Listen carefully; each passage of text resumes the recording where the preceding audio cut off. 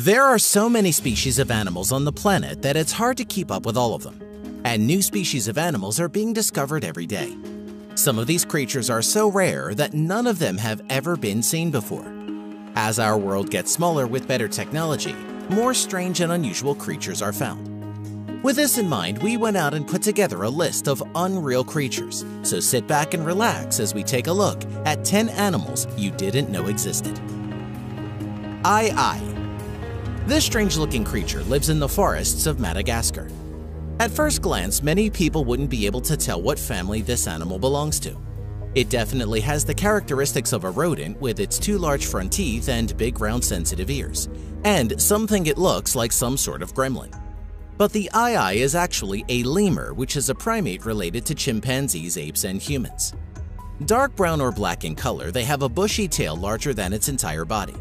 It has a long, slender finger with a claw on the end that it uses to tap on trees, listening for hollow spots from wood-boring larvae. When it finds them, it uses its 2 large front teeth to chew a hole in the wood and then fishes them out with its clawed middle finger. It also uses this middle finger to eat the flesh from inside of coconuts and other fruits. Many people native to Madagascar consider the aye-aye an omen of bad luck, and for this reason, they have often been killed on sight.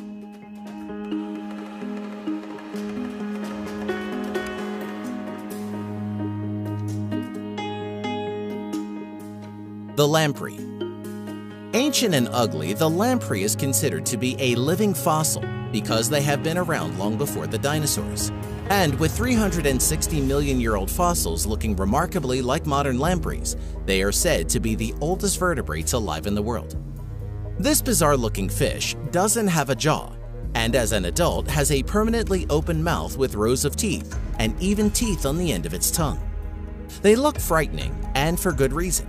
The lamprey is a parasite that will attach itself onto the side of fish, eating and sucking their blood, often killing their hosts in the process. It's interesting to note that this fish used to be eaten as a royal delicacy and was shown being eaten in an episode of Game of Thrones. We sure hope they are tastier than they look.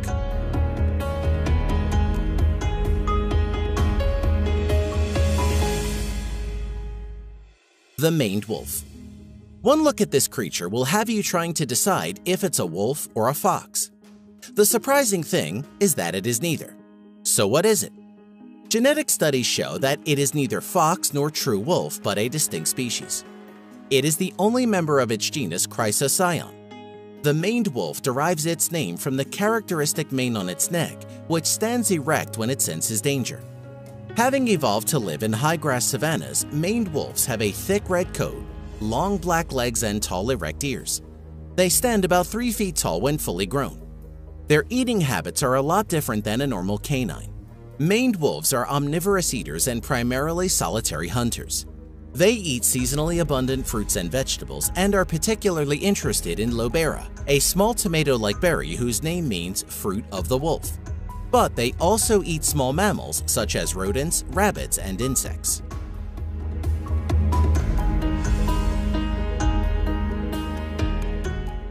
Giant girdled lizards. Named after its relative size in the group of girdled lizards, it is the biggest species in the group.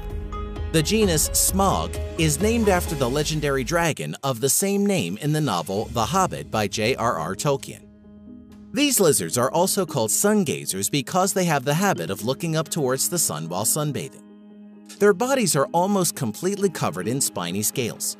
They have 4 large spiny scales at the back of the head and about 4 or 5 scales protruding on the side, and their tails are covered by thick, large, spiny scales, decreasing in size from the base to the tip. They look incredibly like the cross between a dragon and some dinosaur species.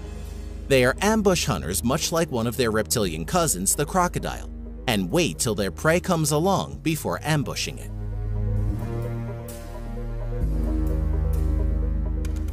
The dugong. Also called sea cows, the dugong is a large mammal that lives its entire life in the sea. The reason they are called sea cows is because of the large amounts of seagrass they eat. And if you're trying to figure out what this creature is related to, you might be surprised to know that it's more closely related to an elephant than to other sea creatures, although their closest aquatic relative is the manatee.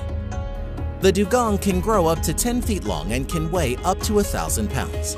They do come up to the surface to breathe, but never go on land like seals. They can live for 70 years. They have very few predators due to their size, and the only other species to attack dugongs are sharks, the saltwater crocodile, and killer whales. The lamprey, which we mentioned earlier, also likes to attach itself to the dugong, and sometimes kills the dugong when there are 3 or 4 of these parasites attached.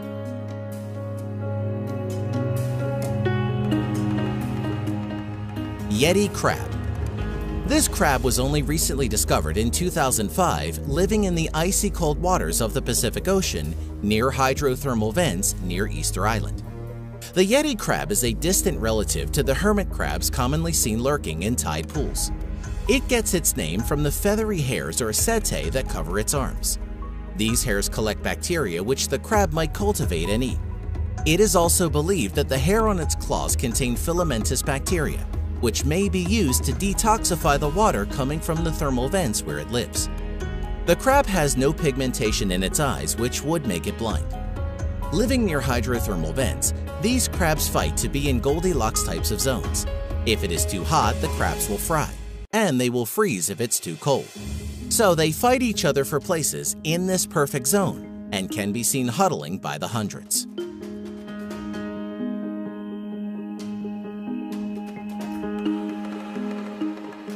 Cantor's giant softshell turtle.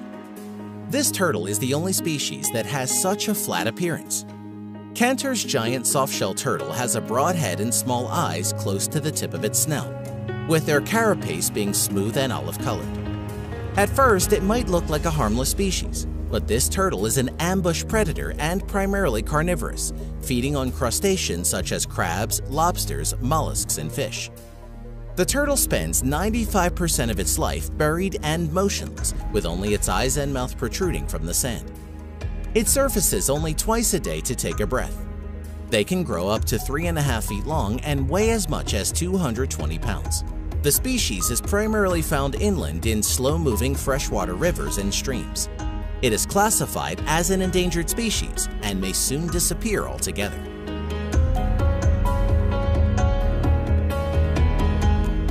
Gerenuk. The gerenuk looks somewhat like a cross between a giraffe and a gazelle. It is characterized by its long, slender neck and limbs, the flat wedge-like head, and the large round eyes.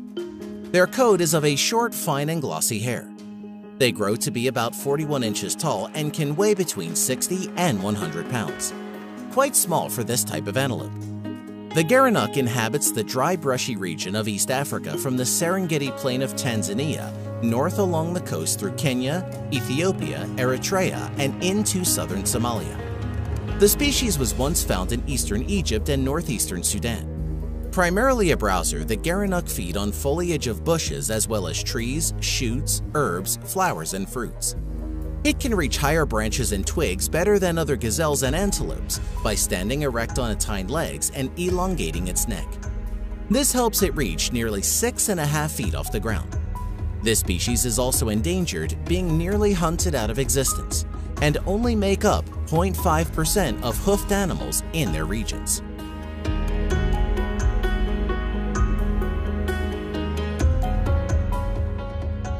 Amazon river dolphin. These dolphins are the largest river dolphin, with adult males reaching lengths of up to 8.5 feet long and sometimes weighing 350 to 400 pounds. Females are only slightly smaller than the males. Adults acquire a pink color to their skin and is more prominent in males, giving it its nickname pink river dolphin. Dolphins are also called toothed whales, and like other toothed whales, they have a melon, an organ that is used for biosonar. They are predatory hunters which feed on up to 53 different species of fish, such as croakers, catfish, tetras, and piranhas. They also consume other animals such as river turtles and freshwater crabs. The texture of the body is robust and strong but flexible. Unlike oceanic dolphins, the cervical vertebrae are not fused, allowing their head to turn 90 degrees. In the areas where they live, local tales relate that it is bad luck to kill a dolphin. Legend also states that if a person makes eye contact with an Amazon river dolphin, he or she will have lifelong nightmares.